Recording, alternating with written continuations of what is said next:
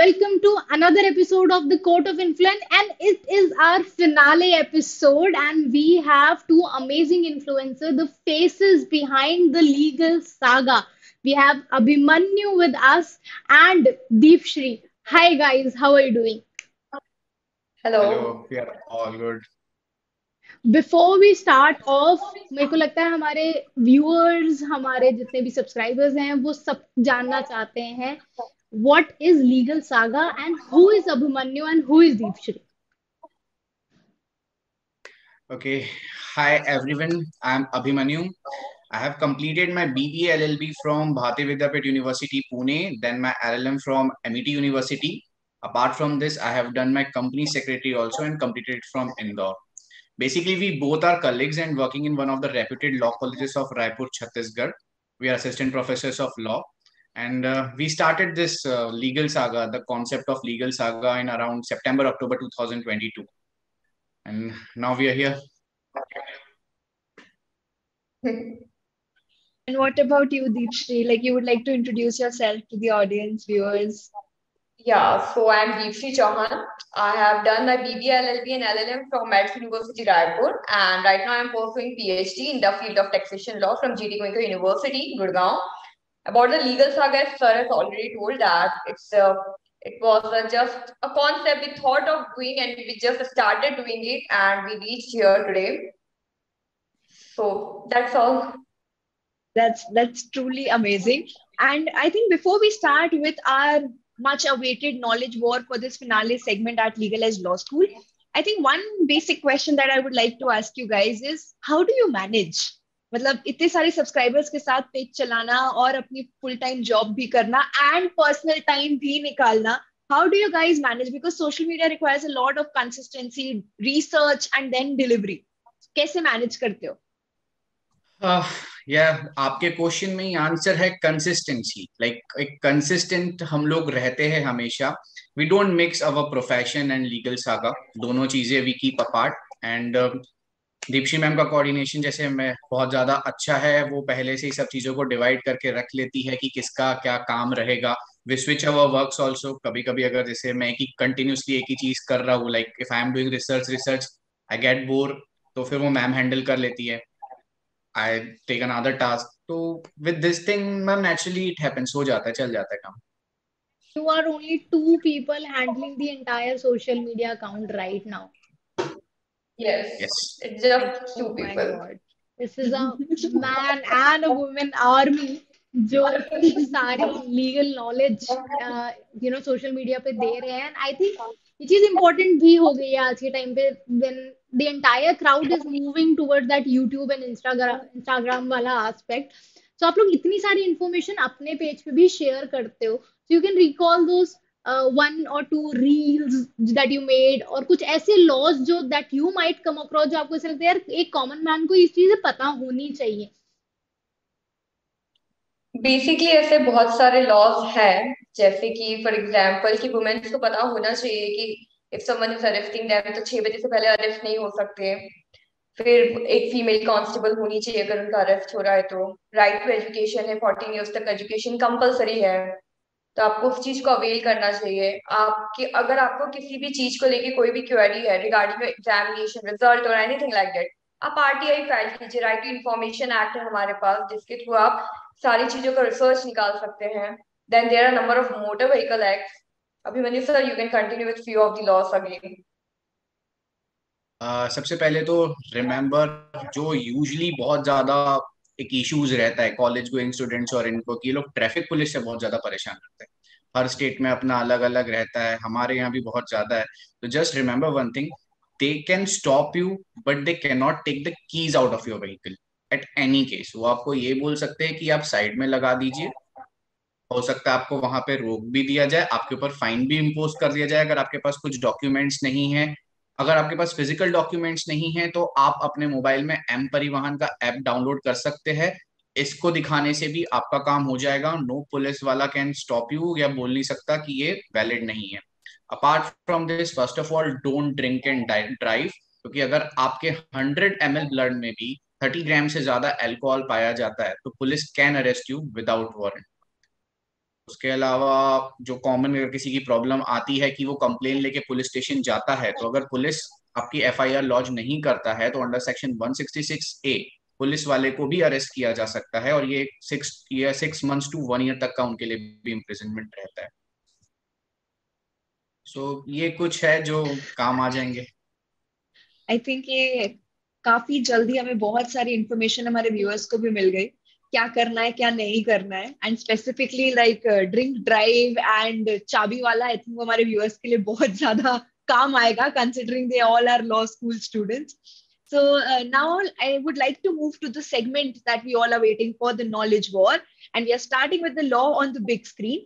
So first segment on the law of the big screen में I'll just share some dialogues with you, I and Smriti alternatively, and you know guys need to guess the movie. Simple, right?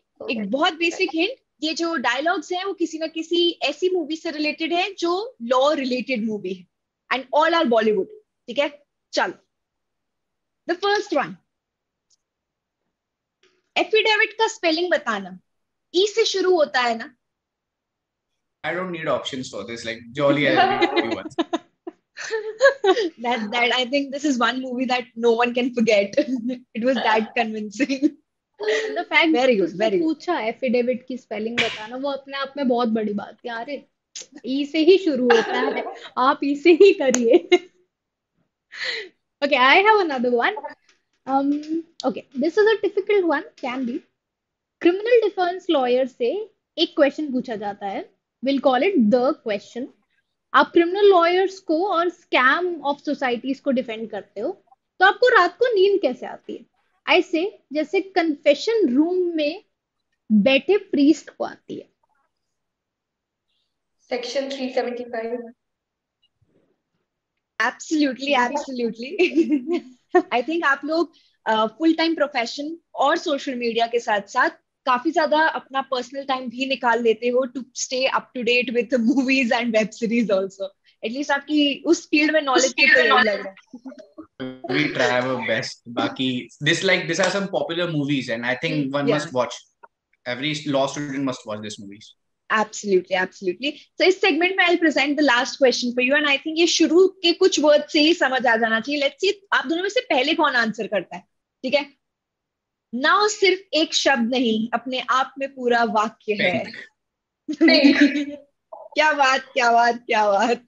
Absolutely amazing. Deepshree ma'am के मुंह पे आ गया था, पर उन्होंने कहा चलो कोई बात हाँ, नहीं, मैं वही दे सोच देते Let the रहा question था। get complete. हाँ। I was like, let the question get complete He was first. being very courteous कि भाई चलो उसको अपना सेंटेंस खत्म करने दो, मैं बीच में काटूंगी नहीं, आंसर मुझे पता है.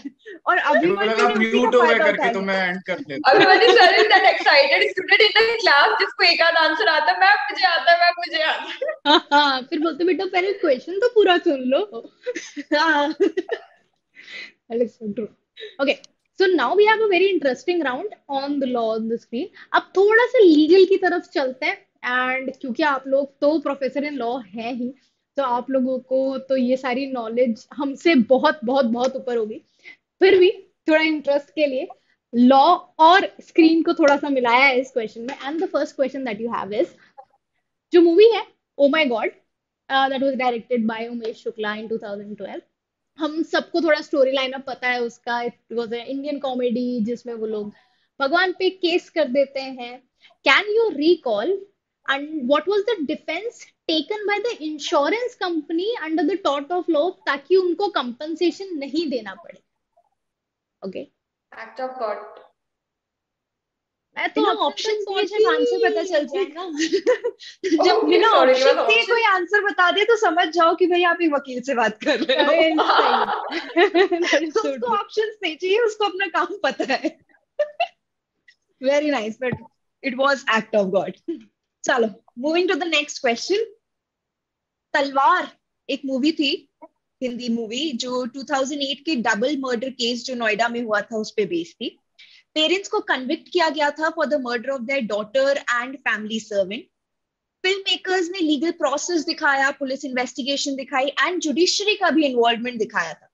एक लैंडमार्क जजमेंट के ऊपर वो केस पूरी मूवी बनी थी. आपको बताना है, the case has become a landmark judgement relating to which of the following types of evidences. Options दे दूंगी, ठीक है. कौन से एविडेंस की उसमें बात हुई थी और किस एविडेंस के ऊपर इश्यूज थे जो मूवी में बहुत हाईलाइट हुए. तो first option is direct evidence bye I witness, second hearsay evidence, third secondary evidence by certified copies, or fourth circumstantial evidence. This was like Arushi Talwar wala jo case tha. Exactly, yes. Circumstantial evidences, like I think circumstantial evidence. I think nahi, there correct was no correct. there was no eyewitness, no like documents exactly. supported by certified copies. Absolutely correct. चलो श्रुति, next question पूछना चाहोगी? So, which of the following Bollywood movie is entirely based on a courtroom drama involved interpreting the consent under Section 375? Okay, to decide whether the offense amounted to rape or not, and has also touched upon the issue of marital rape and offenses against sex worker. ठीक है, so तीन चीजें main है. एक तो interpretation of consent under section 375, touch about the offence की rape था कि नहीं था, और ऑल्सो मैरिटल रेप और ऑफेंस अगेंस्ट सेक्स वर्कर के ऊपर भी बात की गई है इस मूवी में. ओके, तो लास्ट वाला पॉइंट है ना, उस पर ध्यान देना, वरना आप दो ऑप्शंस में डेफिनेटली कंफ्यूज हो जाओगे. तो द काफी बड़ी फोर हिंट दे रही हूँ. ऑप्शंस, तो पहले आंसर बता दिया है आधा, बट फिर भी हम ऑप्शन बता देते हैं. आर्टिकल 15, सेक्शन 375, दृश्यम और pink. Section 375. Okay, and Deepti ma'am आपका क्या आंसर है? इस पे तो अब 1-on-1 कर रहे हैं. Even I go with section. जय माता दी टाइप्स कर दो.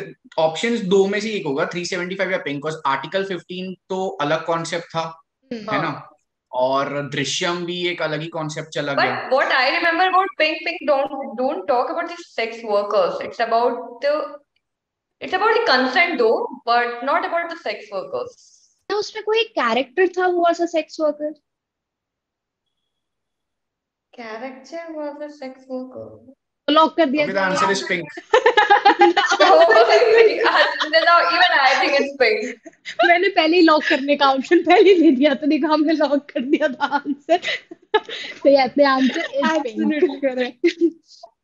चलो श्रुति. Okay, so the एकदम last question of this round, and this is nice one, because अगर आप पुरानी मूवीज के भी शौकीन हो तो शायद ये आंसर मिल जाएगा, बट अगर नहीं हो तो ये शायद थोड़ा टफ हो सकता है. Which of the following issue was the main plot in the movie ऐतराज? आप लोगों ने देखी है ऐतराज? Yeah, I watched. Yes. Akshay Kumar.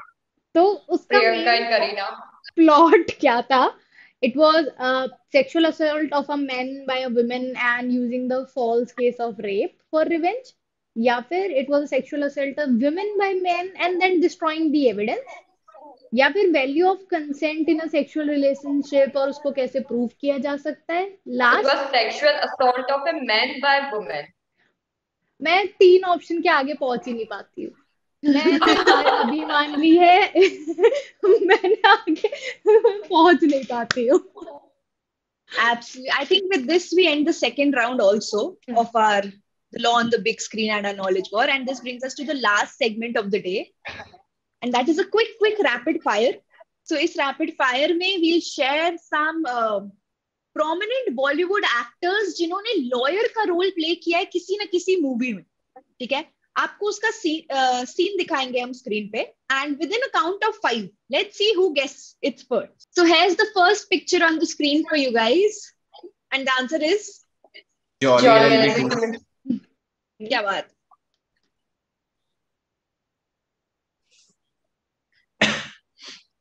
बत्ती गुल मीटर चालू. बत्ती गुल मीटर चालू. Okay, nice. दामिनी. क्या बात है. मैं तो काउंट डाउन ही स्टार्ट नहीं कर पा रही. ओके, अरे सनी देओल ने वकील का काम किया. ओके, दिस इज हाँ, अरे तारीफ पे तारीफ. शाहिद. That's ना भाई. Shahid, absolutely correct. Next.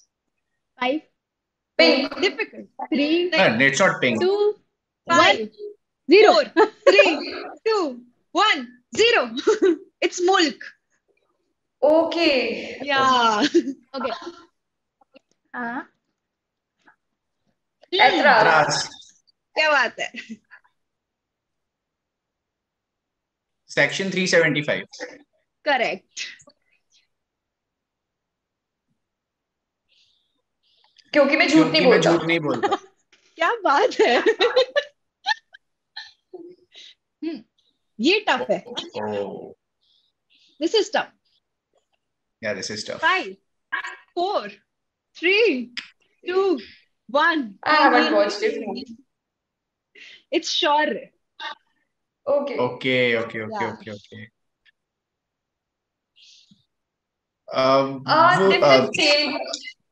I नहीं, 5, just अभी don't. एक थी ना, 4, I 3, watched this movie, but I don't remember the name Ambedkar of पे था it. ये मूवी. 1. Time अरे, out. Yeah,